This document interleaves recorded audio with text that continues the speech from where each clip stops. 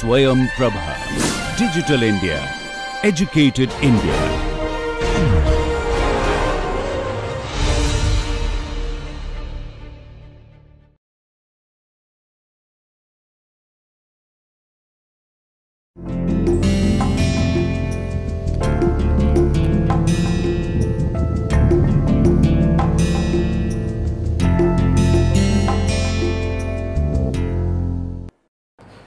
Welcome.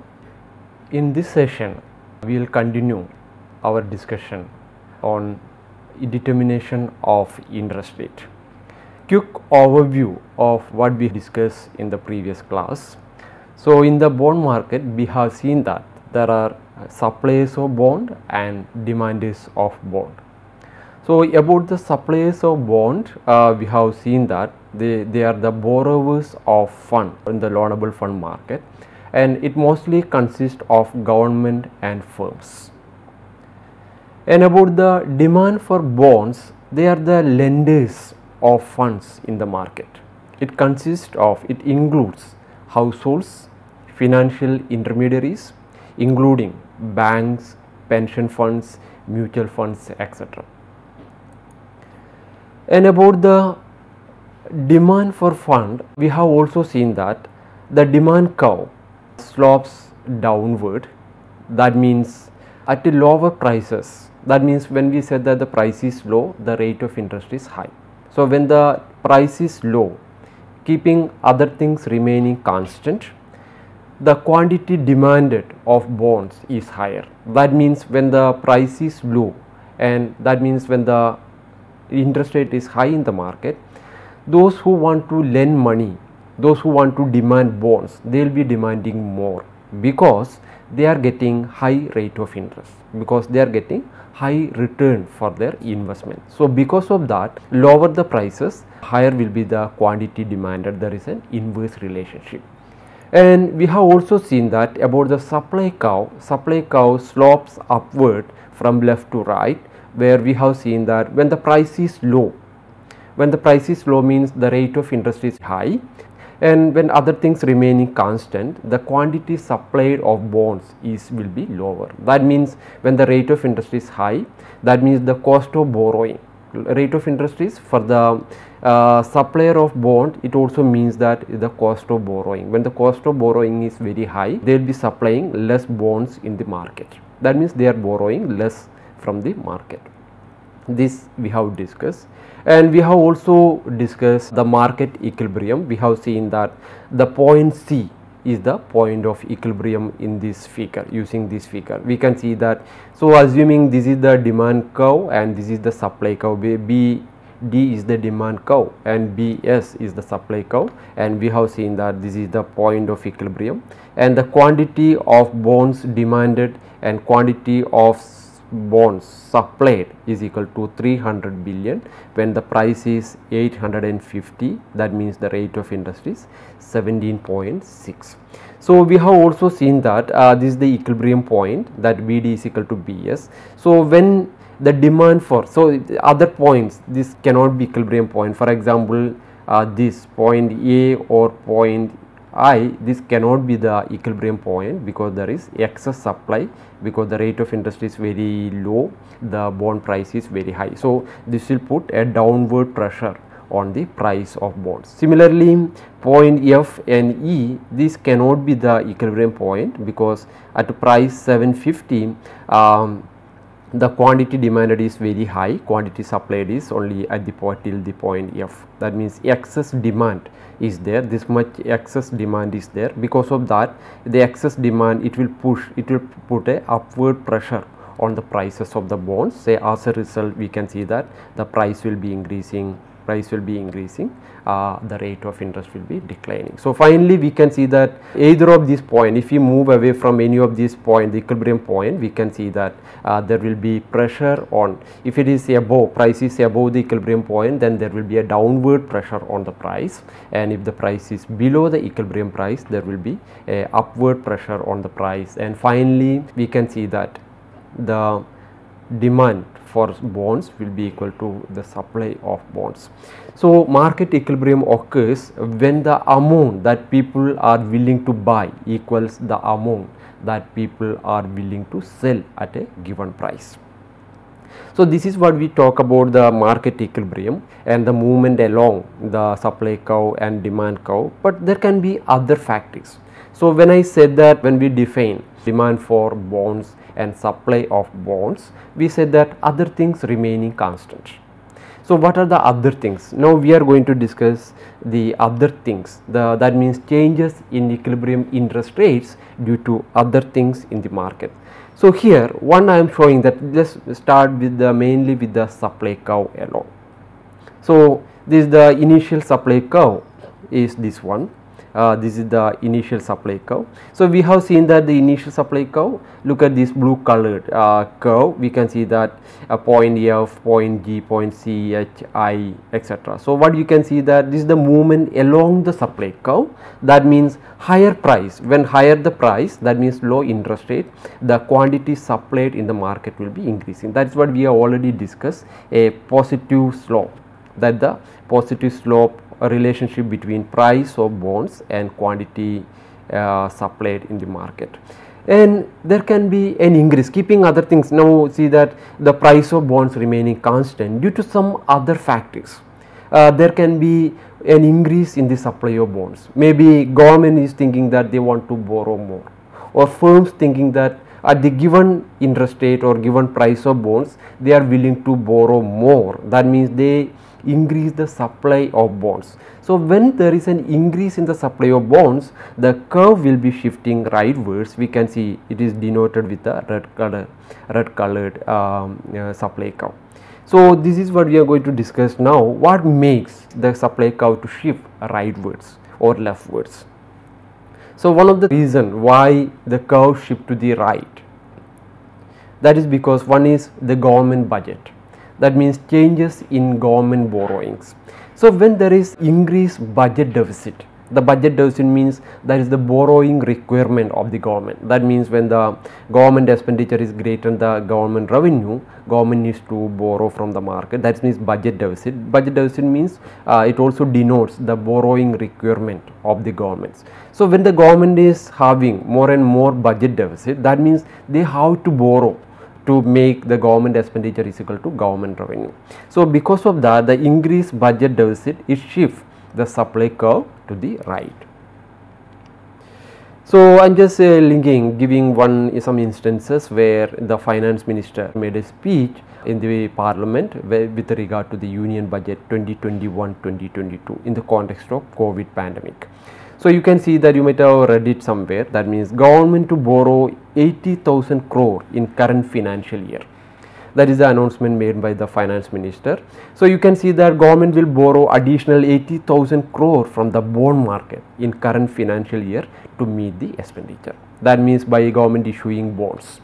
So this is what finance minister told by during presenting budget 2021. Why? Because until then, before the COVID pandemic, corona pandemic, you can see that the budget estimate, the fiscal deficit was, we are trying to make it below 3.5%. Forecast was 3.4%, but because of the COVID pandemic, you know that there was a decline in government revenue and also little bit increase because of social schemes and all to expenditure to meet the pandemic, you know that the expenditure increase. So actually the main point there was the forecasted budget estimate was the budget deficit was 3.5%, but when at the time of presenting the budget, the fiscal deficit revised estimate it pegged to 9.5% of the GDP. So you see, so there is a huge increase in the budget deficit. So how could government finance this? Anyway, they have to find out this much money, what is the gap there, that the fiscal deficit, that they have to fill it out, that is the borrowing requirement. So then finance minister said that we have funded this through government borrowings. That means government borrowings, multilateral borrowings, small savings funds and short term borrowings. So of this, the government borrowings, this consists a big part. That means we would need another 80,000 crore. That means this which we would be approaching the market in these 2 months. So what the finance minister was mentioning here is the market means mainly they are approaching the bond market. They will be borrowing it from the bond market. So as a result, we can see that what we saw here, that the curve will be shifting rightwards.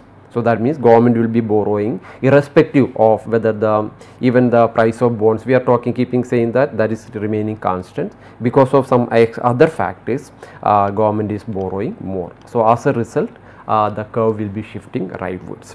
So if government's fiscal deficit condition is better, then the curve will be shifting leftwards. Government doesn't need to borrow much, then the curve will be shifting from right to left instead.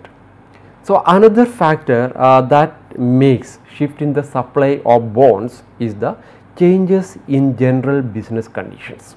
Suppose the economy is moving to a boom condition, that means the optimism in the economy, the overall business conditions in the economy improve. That means an expansionary business cycle stage. So at that time, you can see that the expected profitability of investment opportunities increase. So during boom, you can see that the prices of goods and services will be increasing and slight increase, and overall there is increased demand for goods and services, because overall it's anticipated that the income of the people is going to increase, and overall you can see that there is an increase in expected profitability of investment. That means investment, the aggregate investment in the economy increases during positive business environment. So in an expansionary stage, that means when firms are making, they are going to see that the business condition is going to improve, they are seeing that there is going to be a boom. So that means they are willing to invest more. That means they are willing to invest more on machines and factories. That means the aggregate demand is going to increase for firms, and as a result they will be borrowing more, because in order to finance the increased investment they need more fund, so that they will be borrowing from the bond market. So because of that, you can again see that the supply curve will be shifting rightwards. That is second factor. The third factor is the expected inflation. What if there is an increase in expected inflation? So that means when the expected inflation increases, that means there is an increase in expected inflation, that also shifts the supply of bonds, supply curve of bonds to the right. Because when the inflation, when firms anticipate that inflation is going to increase, that means the payment, the principal and the interest income they have to repay maybe after 1 year or after 5 years. They think that because when there is an inflation, the purchasing power of money declines. That means they are actually paying lower real interest rate, because that means inflation means when they are returning money, because now in the future see that after 1 year there is going to be inflation. That means the money they are going to return, the principal and the interest income is going to be low in real terms. So that means lower real cost of borrowing when there is an expected inflation. So when I present all these things in a diagrammatically, you can see that curve will be shifting rightwards like this. So here we have mentioned increase in government deficit and increase in profitability of business investment and expected inflation. All these may change in quantity supplied at each bond price. That means the quantity supplied will be increasing at the given bond price, right? Now let's see what would happen to bond price when supply curve shift, other things remaining constant. So in this curve you can see that we have stating here a downward sloping demand curve and upward sloping supply curve. So initial the price of bond is at a P star and quantity demanded and supplied is at a Q star, right? So now what we are going to introduce here, that the supply curve there is an increase, all other things remaining constant, and means even there is no change in demand condition, overall business condition or something, only we are going to say that some particular change is happening. Maybe government is going to borrow more, maybe because of increased fiscal deficit government is going to borrow more, then that means the supply curve is going to shift rightwards. So this is the new supply curve. So in this case you can see that the new supply curve is this one, this is BS1, and you can see that this is going to be the new quantity supplied.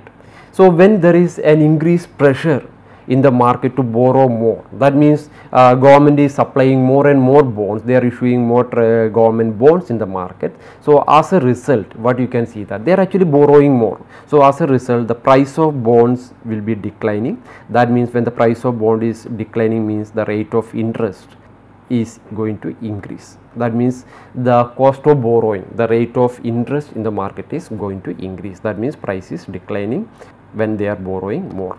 So this is going to happen when there is increase in the when the supply curve shift to the right. So in contrast, you can see that when supply curve is shifting leftwards, maybe government's fiscal condition is very sound, very healthy position, and that means they will be supplying less bonds. That means they are borrowing less from the market. So as a result, there is less supply in the market. So as a result, they are borrowing less. So as a result, you can see that the price will be increasing. That means the rate of interest will be declining in the markets. So this is the likely impact here.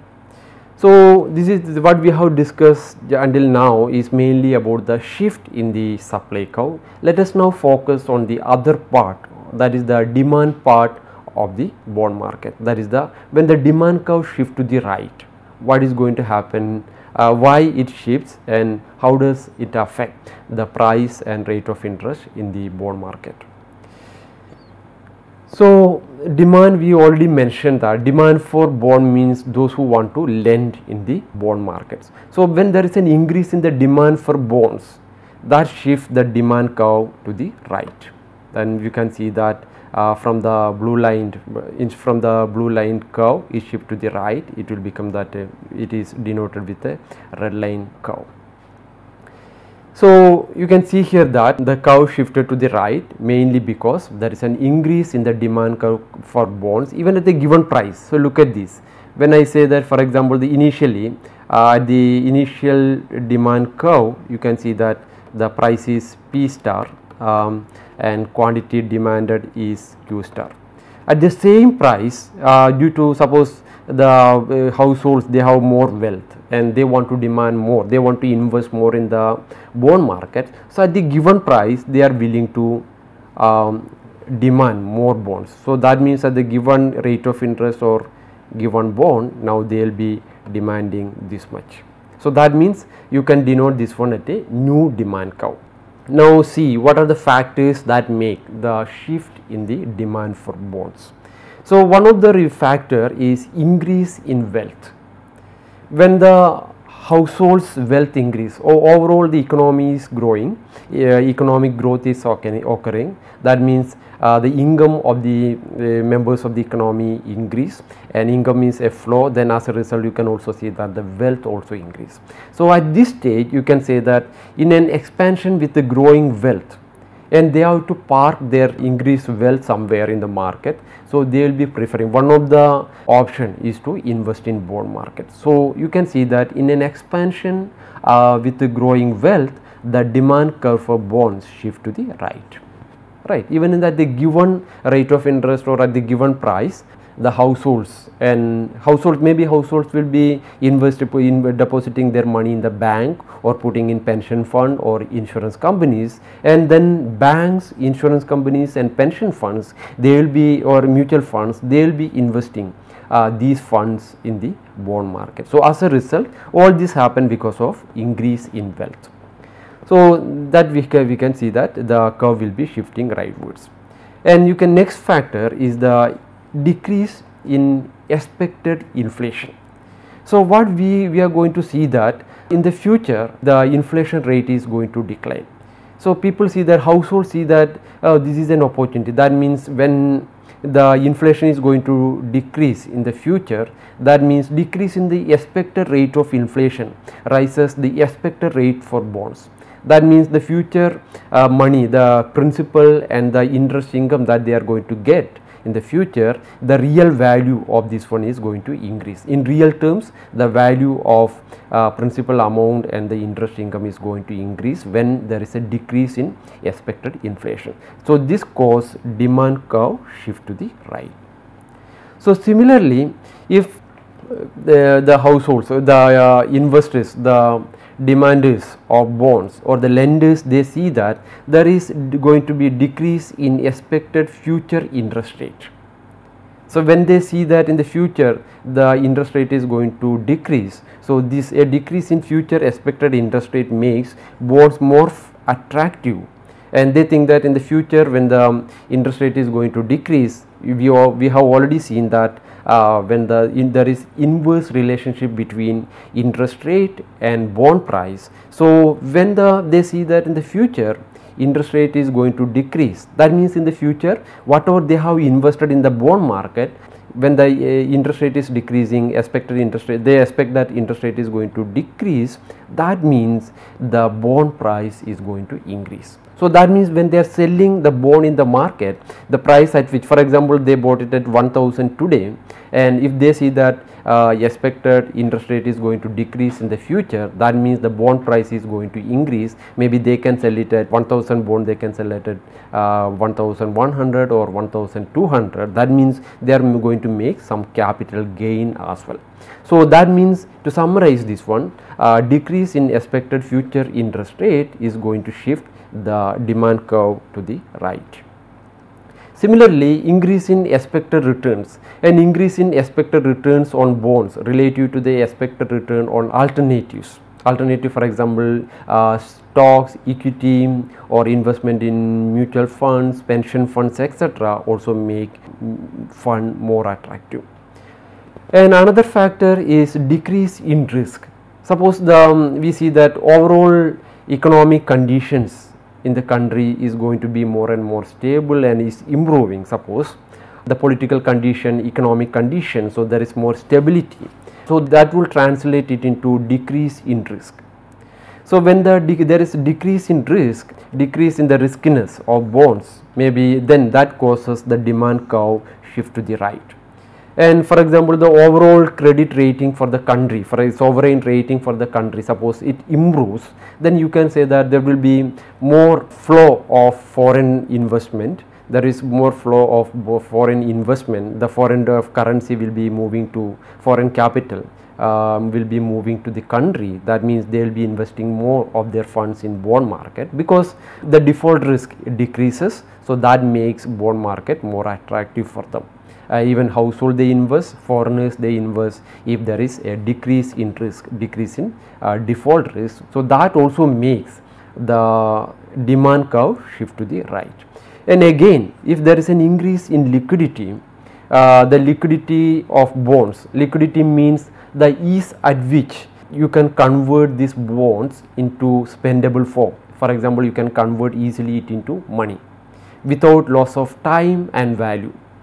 So that means if there is an increase in liquidity of the bonds, that means the bonds that you are buying in the market, if you did you can see, if you want to sell, you can sell it very fast and without loss of your time and without loss of much value. And suppose the transaction cost is very low, brokerage cost is very low, and the market is very well developed, that means it is very easy for you to sell the bond that you are holding. That also that means the increase in the liquidity conditions also make the demand curve shifting to the right. That means when the bond market is well developed, that makes increase in liquidity also making the people finding that bond market more attractive, and as a result they will be investing more, and as a result the curve will be shifting rightwards. So let's see what would happen to the bond price when demand curve shift, other things remaining constants. So in this curve, so you can again see that on the left hand side, on the y axis we denote price, on the right axis we denote quantity of bonds. That means quantity demanded and supplied, that is mentioned on the right hand side. So this is the initial equilibrium position. You can say that market is at equilibrium at a price P star and quantity demanded and supplied at Q star. And due to the before mentioned factors, we discussed 6 factors here. Suppose one of these factors happen here, that means favorable conditions, that means suppose the income of households increase, there is an economic growth and income of households and the income and wealth of households increase, and then they demand more bonds and the bond demand curve shift to the right. So what you can see here, you can see here that as a result the bond price is going to increase, that means when the bond price is going to increase, that means the rate of interest is going to decline. So this is going to be the new price, that means low rate of interest, and this is going to be the new quantity demanded. So you can see that when the quantity demanded increase, the demand curve shift rightwards, the new intersection is going to be this point, right. At this point the new demand curve intersect with the supply curve. So this is going to be the new equilibrium point. And again in contrast, we can say that what would happen if there is a decrease in demand. So as a result, you can see that quantity demanded will be declining, and this is going to be the new demand condition, quantity demanded, and price will be declining at this point, price of bonds, that means rate of interest is going to increase. So similarly, suppose see that we are going to introduce another condition, response to a change in expected inflation. Suppose we see that there is a rise in expected inflation. So you can see that we are actually going to introduce both demand changes in quantity demanded and changes in quantity supply, the shift in supply curve and shift in demand curve. So initial equilibrium condition, you can see that this one is at 1, you can see that at this point price is P1 and the quantity demanded and supplied is at this point, right, Q1. Now things that there is a rise in expected inflation. So you can see that to this both demand and supply response, what is going to happen? The first one is that when there is a rise in expected inflation, the demand curve will be shifting leftwards, the curve will be shifting leftward. This is the first change. So then when this curve is shifting leftward, and at the same time what is what happened that the supply curve think that when the expected inflation is going to increase, so they say that the future payment that they have to make is going to decrease. So as a result, the supply curve will be shifting rightwards, this curve will be shifting rightwards. Now you can see that the new supply curve is this one BS2, this is the new supply curve, this is the new supply curve, and this is the new demand curve, and the new intersection is going to happen at this point. So you can using this step 1 and step 2, you can see that this cause the new equilibrium point at this point, and new quantity demanded and supplied is going to be this. So that means in this example is actually we are assuming different rate of response in the supply curve response and the demand curve response. Then we can see that the new price is going to be P1, and that means price is decline and rate of interest was increased. So similarly, we can expand this one response to business cycle expansion. Same logic can be applied. That means step 1, business cycle expansion, shift the bond supply curve to rightwards. That means this is shifting rightwards, and shift in the bond demand curve, it also shift rightwards because it at a lesser amount, because the first response will be made mainly by when there is a business cycle expansion, the first movement will be or response will be made by the suppliers of bonds, mainly firms, because they see increased investment opportunities, and the lateral, the impact on demanders of bond, it will take slightly some more time because their income is going to increase after a later stage and their expected increase in income, then as a result they also demand more bonds. So you can see that from initial equilibrium position they reach to new equilibrium position at this point. That means price of bond decrease. So before summarizing, let me also give you the Fisher effect. When there is an expected inflation rise, we can also say that interest rates also rise. So in order to measure that actually, so the Fisher equation, it is denoted as I is equal to the nominal interest rate is equal to real interest rate plus, that is real interest rate plus expected inflation rate. So when the real interest rate is low, there are greater incentives to borrow and fewer incentives to lend. So the real interest rate is a better indicator of the incentive to borrow and lend. And in the next session, we will discuss alternative framework in determining a rate of interest in the market. That is mainly by using the market for money. We will be discussing market for money in the next session. Thank you.